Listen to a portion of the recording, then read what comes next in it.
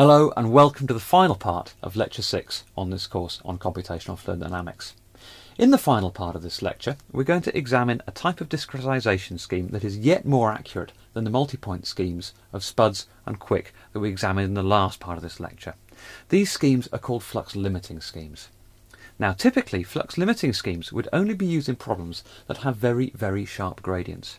Physically, these might appear as shockwaves in aerodynamics or as phase boundaries in immiscible two-phase flows.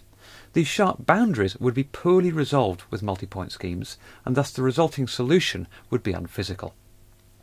Flux limiting schemes are more complex than their multi-point counterparts.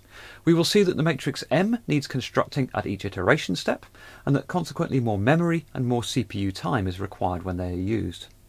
We will demonstrate, however, that they can resolve sharp gradients very, very well indeed, thus motivating their use for the class of problem that we're describing. We're going to introduce a scheme called the Van Leer flux limiter. Although not implemented in Fluent, it illustrates the principle very well.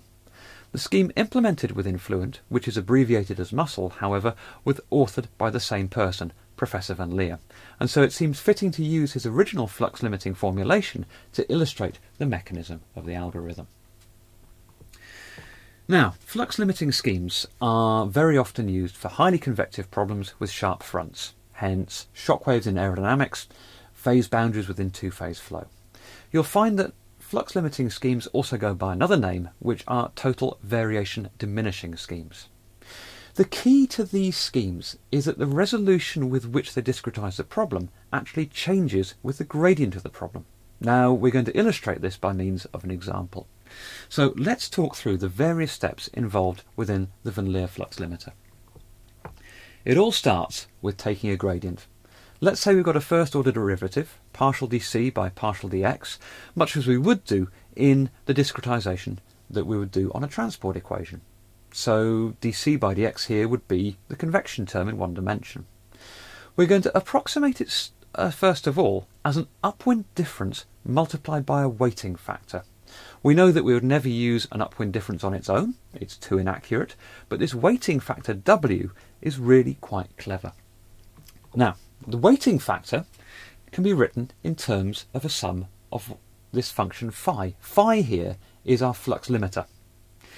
So we'll see that our flux limiter is evaluated both at node I and at its upwind counterpart, node I-1. Now our flux limiter phi is evaluated in terms of something called R, which is called a gradient sensor. And our gradient sensor in this case is going to be written as the ratio of two gradients. A gradient taken at a half point downwind at I plus a half and a half point upwind at I minus a half. So at node I we've got an accurate picture of what the gradient's doing. So we've got our gradient sensor, which in turn determines the value of my flux limiter, which in turn determines the value of the weighting function, which in turn governs how the discretisation for my gradient actually is made. And if we think about computing a solution to a mass transfer problem, I've written this in concentration terms to be compatible with our mental model of injecting a pulse of dye tracer. As we time step, or as we resolve a spatial gradient, we will see that our gradients are going to change because our concentration field changes. And as our concentration field changes, our gradient sensor R is going to change, which means that my flux limiting function phi is going to change, which consequently means that the weighting function W is going to change, which ultimately means that the way in which this gradient is discretized will change at every time step. So we need to be able to reconstruct that matrix of multipliers every time step. Let's now plot what these various functions look like. The plot I've put on the board here is my flux limiting function phi as a function of my gradient sensor R. Remember, R was that ratio of two gradients, just a little bit either side of the point of interest, and phi was written as a function of R. We can see that phi, my flux limiting function, varies between two limits. At negative R, we've got my flux limiting function equal to 0. We've got a transition region, and then as r increases, phi equals 2. Now let's look at these regions in a little bit more detail. Where our gradient changes sign, our flux limiting function equals 0. Okay, so when my gradient tensor r is less than 0, that is where my gradient is changing sign. Now, if we've got a mild gradient change, it's going to correspond to a relatively small band of positive r.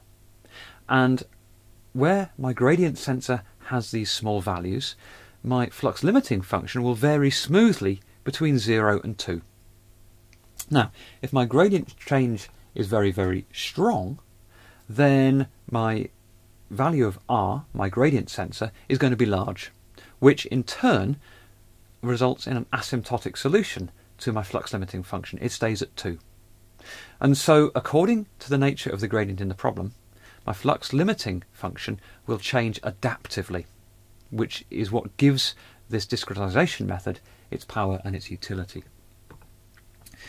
Now, what we find is that there are many different flux limiting schemes in common use. We've described the Leer flux limiter. It was first invented in 1974. There are subsequent modifications and simplifications of this. What we find is that the flux limiting function always varies between 0 and 2. It's what happens in the transition region, according to the gradient tensor, that is different. And so you find the MC flux limiter, which was another of Professor van Leer's formulations in 1977, has a simple minimum or maximum function written as that change. What you find is that the idea was adopted by other authors in the mid-80s. Rowe came up with a super B flux limiter, which is written again as a minima and maxima. And then finally Leonard in 1987 came up with a modified version of the quick algorithm, which again is flux limiting in nature, with a flux limiter written as I've done on the board there. So the take-home message is that there are many different types of flux limiting formulation, but they all effectively operate in a very, very similar way. Now, this is the $100 million question, isn't it? How does the Van Leer flux limiter alter the solution to our wave equation problem? This was our square pulsive tracer being injected within a flow with diffusion turned off, so an infinite Peclet number on a relatively coarse finite difference grid. If you look at the animation that is playing on the whiteboard, you'll see actually it's doing remarkably well. We could improve its performance even more by increasing the grid resolution, but again I've used a coarse grid purposefully here to try and needle out if there are any problems with the method. And it is working very accurately. So here's a summary of what the Van Leer flux limiter was doing. The complexity and the pain in programming it, because this again was demonstrated in MATLAB, is definitely worth solving the problem in this way. So if you've got a phase boundary, we can imagine we keep a clean phase boundary now, for example, as a bubble moves through a tube. Now, within Fluent, you won't find the Van Leer flux limiter natively. You'll find something called a muscle scheme. Now, muscle stands for monotonic upwind scheme for conservation laws, and it's another one of Professor Bram van Leer's flux limiting schemes. This one was 1979. Now, it's going to be a very good choice of discretisation scheme, as I said, if you've got sharp discontinuities. It's not a good choice if you haven't got that, because of its higher memory and CPU overhead. Now, I'm not going to go into the details of the muscle scheme here, but I have put the original paper on Moodle for you to read for those of you who are interested. So, let's recap some pros and cons of flux limiting schemes. Now, we start by saying major pro, they are far more accurate than both the multi-point schemes and simple upwinding schemes for when you have these problems with very, very sharp gradients. Imagine shock waves, imagine two-phase flows. If you're having to program them, and you're sitting the Computational Fluid Dynamics course, not a numerical methods course, so you won't have to program them, but if you were to, they are more tricky, especially when you have multiple spatial dimensions. The downside is that that sparse matrix M needs to be constructed at each and every time step, and so you've got an extra matrix construction time period, and then that will become a slowing down, if you like, of the algorithm that you program. It's more computationally intensive. Now, if these schemes aren't accurate enough for the problem being solved, there are other schemes that you can use as well, which are even more complex and even more computationally intensive. These are called essentially non-oscillatory schemes, but we're not going to go into those in this lecture. So, here's the nub of it. Let's look in Fluent how you choose a discretisation method. On the whiteboard here, I've put a screenshot of the solution methods box that you'll find when you start to set up your problem. And remember that we said that these upwind or upwind bias schemes only concern the quantity that is the subject of that convective derivative. So it's the v dot grad v in the case of the Navier Stokes equations, or v dot grad t in the case of energy transport, or v dot grad c in the case of mass transport. That's why you will only find the various upwind options under the momentum box within your discretisation page, because it's the momentum terms is the v dot grad v. So you'll see that you've got your first order upwind scheme available for use. Beware, we've covered the pros and cons of first order upwind schemes. Remember that they can lose mass and they can introduce numerical diffusion. So use with care. I'd recommend don't use them. Go for a higher order accurate scheme. You've got your quick scheme here. So that's a quadratic upstream interpolation for convective kinetics. It's our multi-point upwind biased scheme, third order accurate. In my view, this should be your default choice to use. You've also got your flux limiting scheme here, a third order muscle scheme. If you've got sharp boundaries, so shock waves or two-phase flows, that you would use in preference to quick. So that is the meaning of these upwind schemes, and those are the pros and cons of their use. So let's recap a few key points. If you find that you're dealing with problems that involve very, very sharp gradients, and in a sense this 1D wave equation is a very good example of that, then multi-point schemes probably won't be accurate enough. There is a set of schemes instead called flux limiters that are very, very good for using in these contexts.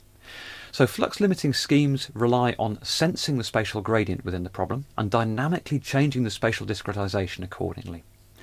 Consequently, flux limiting schemes are more computationally intensive, so do be aware of additional resource usage and additional memory overhead. Make sure that you've got enough memory in the machine that you're using to accommodate these methods. Within Fluent, the flux limiting scheme that you'll find is the muscle scheme, and you'll probably only need to use this if you're dealing with compressible flows where you're going to have shock waves, or if you're dealing with two-phase flows that are immiscible where you're going to have phase boundaries.